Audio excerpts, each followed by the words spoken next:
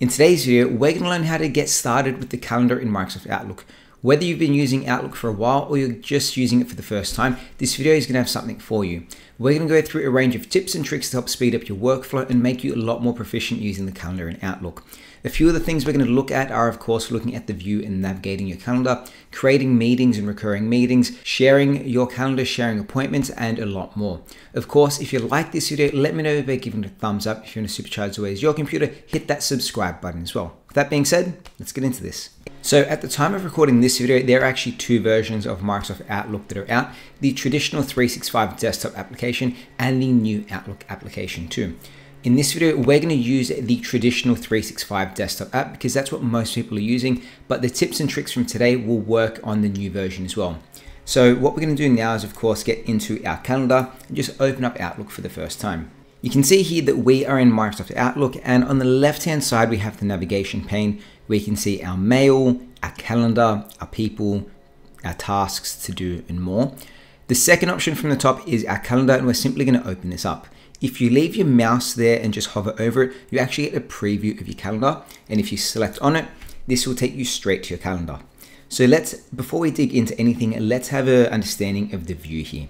At the top of your calendar, you have things like File, which is going to take you into your settings of Outlook. Home, which is we're going to spend most of our time in today because you can see you can create appointments here. You can change the view. You can add and share calendars. You have the send and receive options. You have your folder here, which allows you to do things like create new calendars and copy calendars. View, which helps you adjust the view of your calendar and of Outlook. And of course, help, where you can get help, suggestions, and a lot more. In the Home tab, the first thing I want to look at here is in the middle, you have the Arrange section. Because right now our calendar is actually set to a month view, which shows us a lot of information, and for me it feels like a bit of information overload. So you can actually arrange the view of your calendar by selecting on day, which is going to show you the calendar just for today, your work week, which is going to show you your Monday to Friday, your week, which also includes the weekends, your month, or if you wanted to, you can use your schedule view as well. I find the most common way to use this is leaving it in your work week, because you can see what you have on Monday to Friday. And of course, if you work on weekends, you can choose to have the whole week there as well. Another way to adjust the calendar is, of course, on the right-hand side. So just under our Arrange section where we have our calendar, on the right-hand side, there's a drop-down menu, and you can also choose to adjust the view from here as well. So you have two ways of adjusting the view, but I think the work week is the most appropriate, or of course, if you work weekends as well, keep it on just the standard week. There are two ways of actually navigating through two different weeks. And the first one here is where it says the date, 8th to 14th of January. You have a little toggle button left and right, and that lets you jump forward different weeks. Or if you wanted to quickly jump back to today's date, you can see here you have the button of today, and that will bring you straight to today. One way of knowing that you're on today is that there is a little blue outline on the day, and you have this little black bar that shows you the time of your appointment as well. The other way of navigating through your calendar is, of course, this menu on the left-hand side that actually shows you 2 months in advance, today and next month. And you can use the arrows here to jump forward as well. And you can select on a specific date, and it will move your calendar view to there too. Here, up to the December date or up to the date, there's also a little minimize folder pane. So if you select on that, it will minimize that calendar view, or if you select on the expand option, it pulls it back out as well. And then you select on the pin here, and then it locks it back into place. Then we'll just simply select on today, and that will bring us straight to today. Really cool, really simple, but really effective. If we're going to look further down here, you can see you have my calendar, which shows you your calendar right now. But also, if you have other calendars that have been shared with you, you can choose to select your team calendars as well. If you select on the whole team, depending on how big it is, your view is going to change into this crazy view that's loading. Or you can select on the drop-down menu and simply select on a person that you're after, like Alex, for example, and you can get their calendar view side by side next to yours. And this is a great way of actually checking your colleagues' calendars, and then you can compare what their day looks like with yours as well. What you see here is our view right now between myself and Alex. We have our views loading side by side, and this is great, and this will take a little bit of time to load for the first time. but sometimes you want to overlap these dates as well. So I'm also going to bring in Bianca's calendar because maybe I want to find time with Bianca, myself, and Alex. And using this calendar view could be a little bit cumbersome. But what you'll see here is next to the person's name, there is that arrow called overlay mode. And if we select these, it's really quite cool that what happens is the overlay mode shows you your calendar, Alex's calendar, and Bianca's calendar, even though that's not working right now. So you can actually see what both of your weeks look like together. And of course, if we scroll through, you can continue seeing their dates as well. So this makes it a lot easier to find out when there's free time for the both of you, the three of you, or however many people you have that you're looking for. I'm simply going to select on X to close out of Alex and Bianca's calendar because we don't need that anymore for today. But again, to do that, you simply select on the person's calendar in your team and then their view will pop up. You can of course choose to have it in the overlay view, or you can press that arrow to go back to side by side, or you can just go X and get out of their view completely. If you wanted to share your calendar with a teammate, so right now, because we are in a team in our company portal, we are automatically given access to our team members' calendars, but this really depends on each organization and how it's set up. But if you wanted to share your calendar with somebody, in our home tab at the top, on the right hand side, you'll see third from the right, you have the option of share calendar. If we drop down the option of share calendar, you can actually choose to select on your calendar here, and then you can send this to somebody and you can choose what level of permission they can see when they actually get access to your calendar. So you can choose to share your calendar with someone and they can only view when you're busy. They can view the title and location. They can view all your details, or if you want to give them delegate permissions, they can actually select on, or you can select on can edit, and then you can share your calendar with someone by using one of these. I'm going to put this on. I actually think it's great when you share it with people and let them see all the details, and then simply select on add, especially if it's someone you work with quite a bit. And then I'm just going to find Christy here because we want to give Christy access to our calendar. I'll double select on Christy's name. You can of course add a few people in if you wanted to, and simply select on OK. This is now going to send a copy of your calendar to their calendar as well. So on the left hand side of Christy, Brian, and Alan's calendar, they can see your calendar just like we saw our team. We're going to select on apply, select on OK, and then this won't change your view, but pretty soon they'll have access to see your calendar, just like you have the option here of my calendar and team's calendar. Those three people will have access to yours as well. If you wanted to edit their permissions, you can simply drop down the calendar options of share calendar, go back to calendar one more time, and then find the person, and then you can actually just remove them because you don't want them to have access to your calendar anymore. Select on apply and go OK.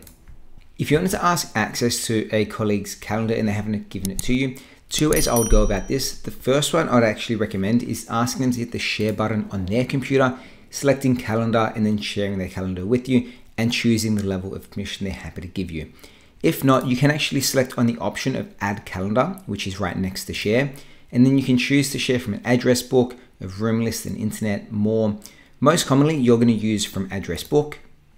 And then you're going to scroll through and find the person that you're after. In this example, we're going to select on Christy Klein. And then we're simply going to select on OK. This is going to load Christy's calendar. You can see it's just popped up here under shared calendar. And now we get access to Christy's calendar, but because she hasn't given us access to it, but we've pulled it in, we can only see when she's busy. If she selects on the share calendar option and gives you permission, she can obviously give you more permission where you can view all her details or even edit it if you wanted to as well. But in this example, we're just pulling in by selecting on add calendar, finding the employee from the address book, and then just selecting on their name. And you see that it appears here on the left-hand side under shared calendars.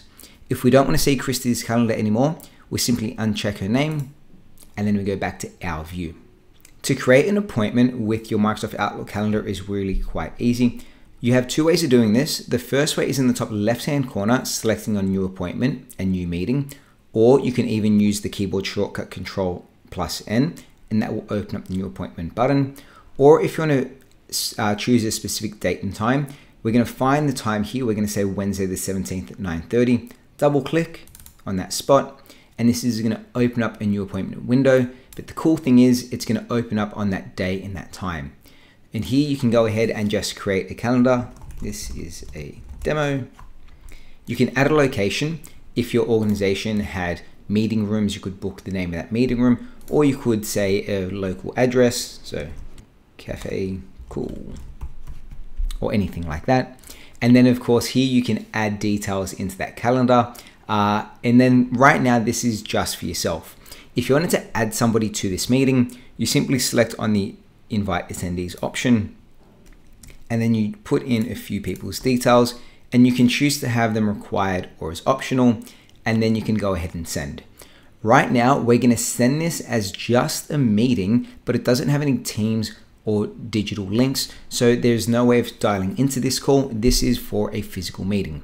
So if we hit send, this will send it across, and you'll see that we have this is a demo at Wednesday 9:30, and if we hover our mouse over it, it gives us some of the details there as well. We can of course edit this by double clicking on this is a demo. It's going to open up that window again, and then you can say, oh, I forgot to add that Teams meeting invite, and then you can simply select on Teams, and then you can just drop in a meeting link.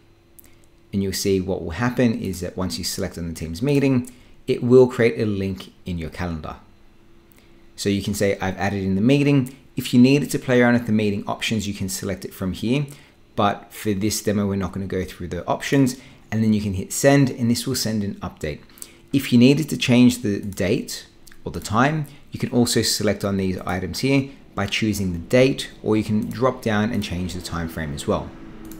Once you're done editing, you can simply hit send, or if you don't want to have this meeting anymore, you can select on cancel as well.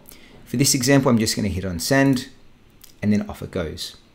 One cool way of actually responding and replying to meetings that are in your calendar but you haven't responded to them yet is actually hovering over them, right clicking, and then choosing an action.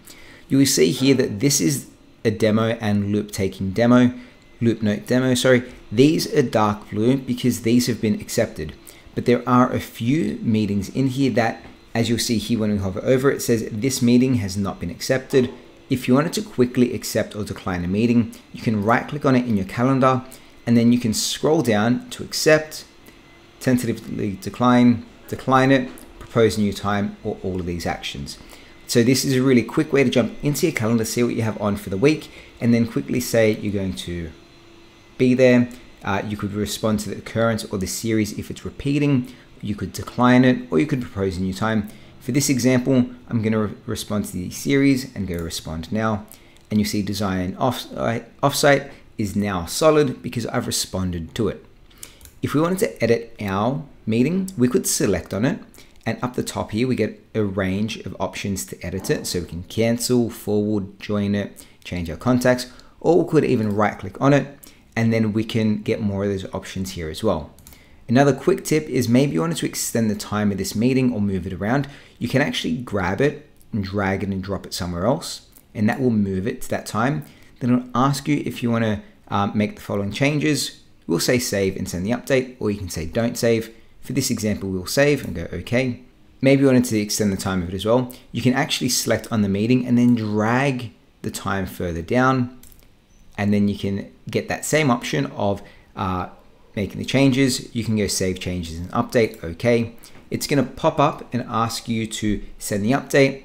We'll simply select on send, and now the meeting time and the date has been changed. If you wanted to create a recurring meeting that wasn't a once-off but happened every day, every week, every month, or at a different time frame, you can create a brand new meeting. Or for this example, we're actually going to do it on this. This is a demo example. We're going to open this meeting up, and then we're going to edit it. So you can see here that when we create the meeting, when you select the date and the time, there's also a button here that says make recurring. If you select on make recurring, this will open it up and ask you to choose the start and the end date, the duration of it, and then also what the occurrence parent, and then of course what the recurring pattern looks like. You could choose to run this meeting every week on a Wednesday, and it's going to start Wednesday the 17th, and it could end by, you could pick a date. You could pick the number of occurrences, or you could say no end date at all. I'm going to select on no end date on this and go okay.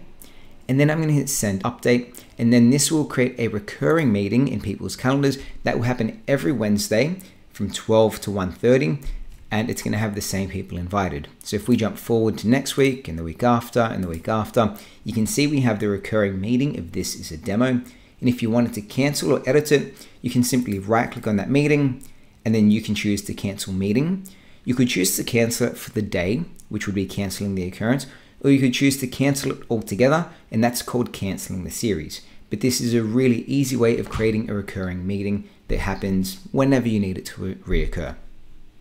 Let's jump back to today's date. The last thing I want to show you for today's video is actually how you can turn every meeting into a Teams meeting link, so that whenever you create a new meeting or a new appointment, you will have automatically generated a Teams link as well, which means that if you forget to put it in, it's okay because it will naturally pop up. To do this, we're actually going to go into our file, into the top left-hand corner, and scroll down to where it says options. From options, we're going to go under the calendar settings, and this is where you can get really granular with your calendar settings, but we're not going to get into all of this today. And then we're going to select on the option here called add online meetings to all meetings, and then you can select on the meeting provider. And then for this example, we only have Microsoft Teams installed. We're going to select on OK, and then we're going to go OK.